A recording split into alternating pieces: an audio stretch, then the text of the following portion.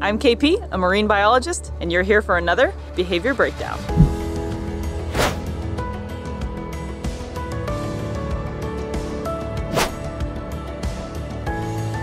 For Mother's Day, and for all the awesome moms out there, we're taking a closer look at some brand new footage in the field. Videos of baby humpbacks nursing with their mothers. This video was a part of a scientific study into the nursing behavior of humpback whales.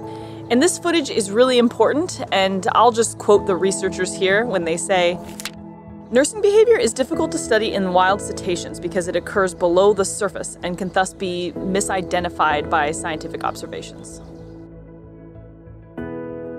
That's why this footage is super unique, and there's so many cool things about it that I don't even really know where to start. Okay, tagging expedition revealing the delicate nursing behavior of humpback whales. We used cats tags equipped with cameras and accelerometers to gain insights into their behavior. Okay, I think those are the suction cup tags, which are really neat because they're just like non-invasive and they just eventually fall off.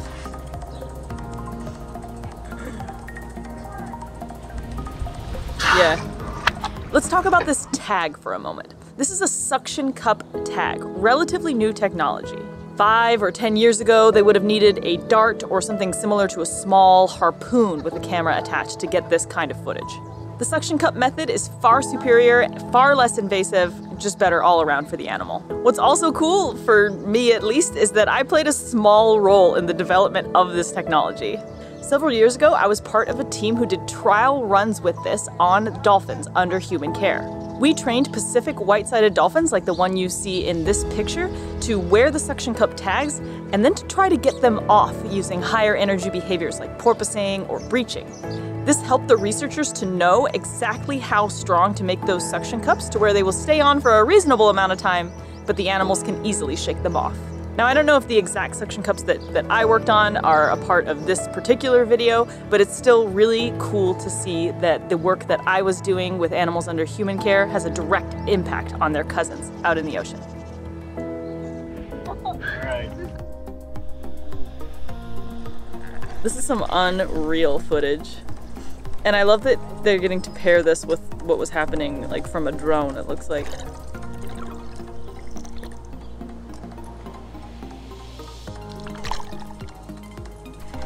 It's crazy like how big they look, and then you see them next to their mom and you're like, it's just massive animals. Allowing us to quantify the resting behavior of mothers and calves. Oh my gosh, there's so many.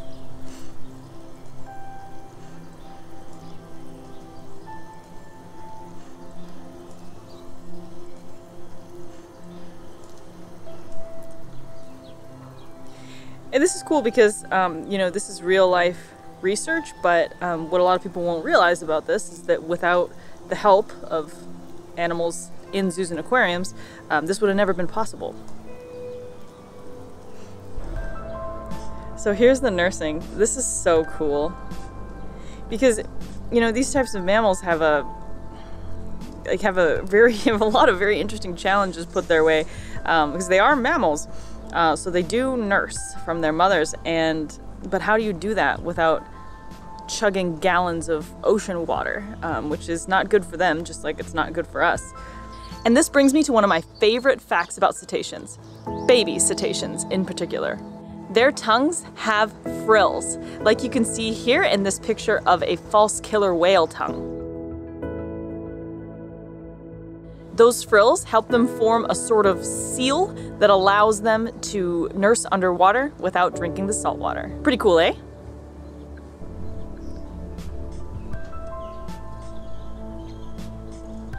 This is so cool. Oh, there you can see like that white stuff. That's the milk. Wow.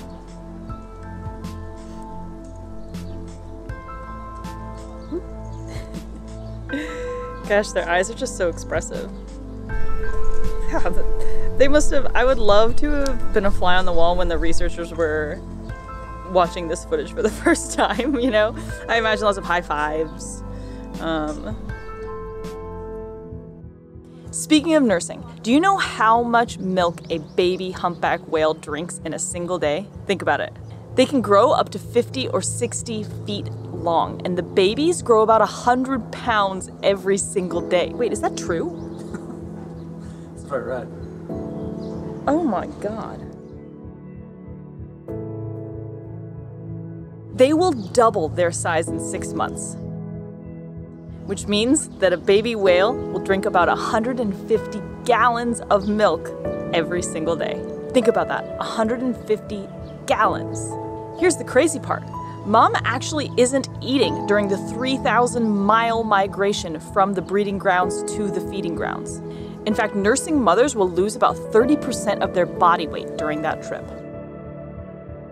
Mothers will need to defend their calves from various predators like killer whales. And nursing doesn't stop once they reach their feeding grounds. The study that this video was a part of found that mothers are nursing while foraging as well. And that's why this study was so important.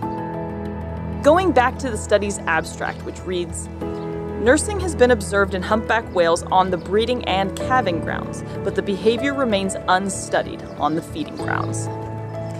Groundbreaking videos like this not only increase our understanding of the relationship between mothers and calves, they help craft better measures to protect these animals. Because if we know how much energy it takes for these mothers to raise these calves, we can recommend fishing regulations to help them make sure they have enough food.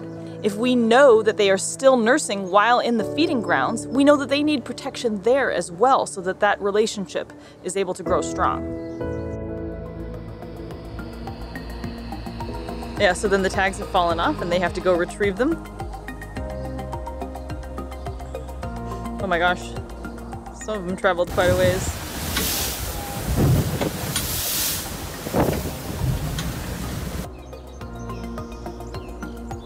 Awesome. Super cool stuff. Like, just things that happen below the surface of the ocean. Calf coming up right here.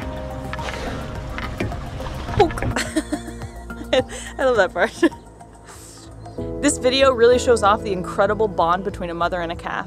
Humpbacks really are some of the greatest moms out there, with the exception of my mom. What are some other great ocean moms that you can think of? Let me know down in the comments, and I'll catch you next time. Cheers.